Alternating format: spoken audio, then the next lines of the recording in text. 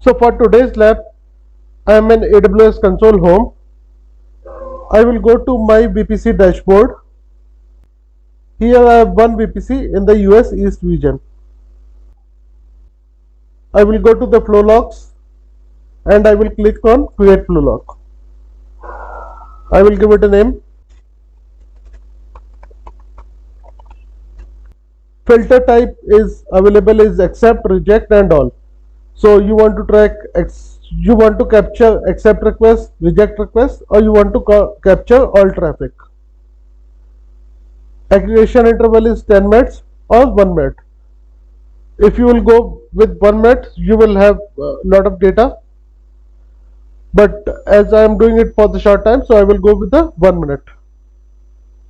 Destination, as I told you in the overview, that you can send the logs to the CloudWatch logs, you can send it to the Amazon S3 bucket, or you can send it to the Kinesis Firehose, either in your account or in a different account.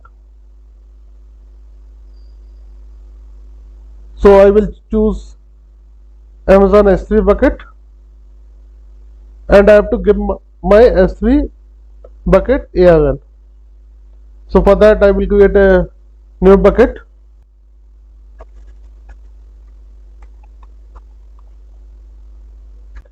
Everything I will keep as a default, like ACL disabled and block public access, etc.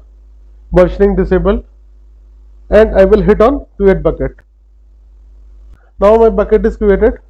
I will go inside the bucket, will go in the properties and will copy the Amazon resource name. Will paste it here. Log record format, you can either go with the default format or you can go with the custom format. So here you can capture different things like the ENI ID, that means interface ID, what is the source address, destination address, port and protocol, etc. and the size of the packets and also the start and the end time. Log file format, I will go with the text default. Packet, I don't want to use it with the bunch of packets, so I will go with the text. I also don't want Hive compatible. I will hit on create flow log. So if I go back to my bucket,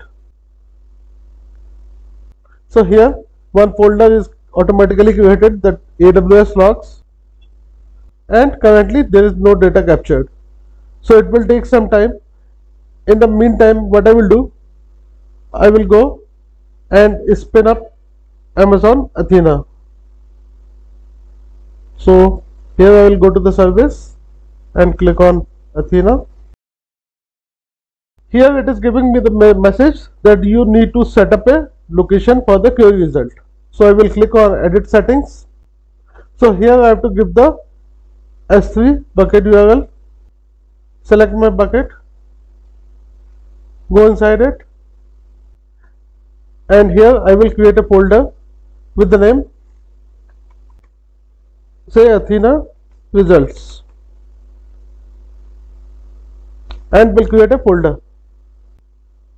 I will copy the S3 URL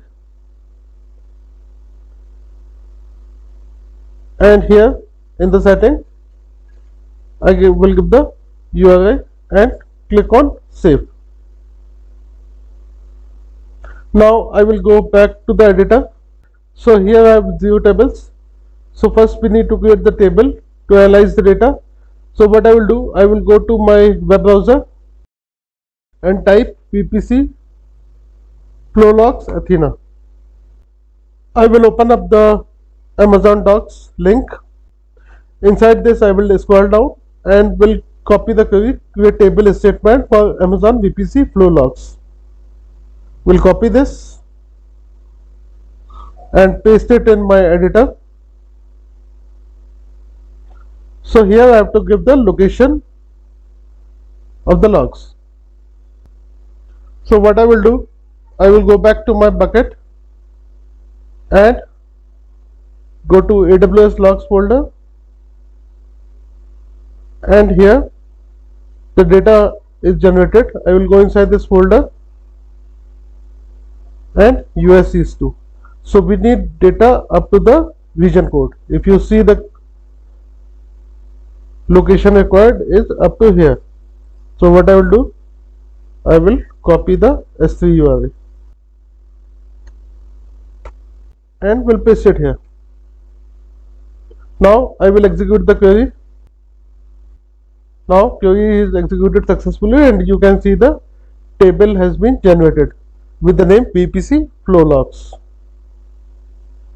Now what I will do, I will go back to the AWS documentation and here I will copy the alter table query. So this is a quite manual process, but I will tell you the automatic way in one of my future videos.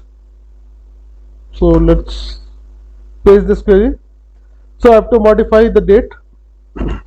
So today's date and today's month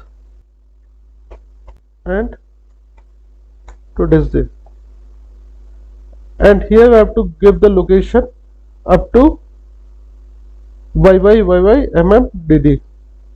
So what I will do, I will go back to my bucket, will go inside this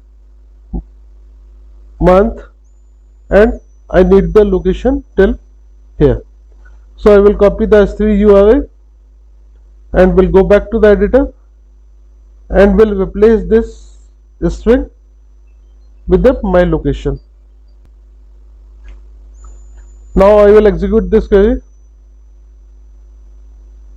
So query completed successfully. Now I have to select the data which I want to view. So I will copy one of the select statement from the AWS documentation and will go back to the query editor.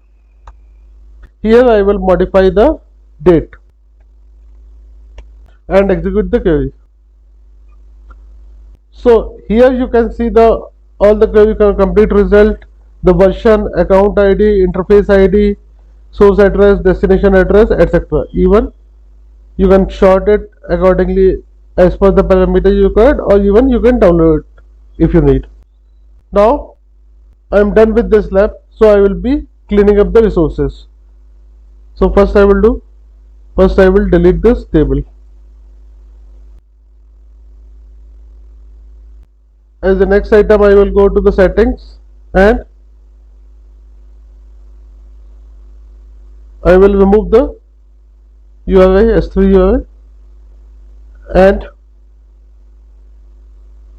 now I don't want VPC flow logs, so I will go to my VPC dashboard, go inside the flow logs, and here I will be deleting the flow logs. Also in my bucket, I don't want these folders, so I will be deleting those as well.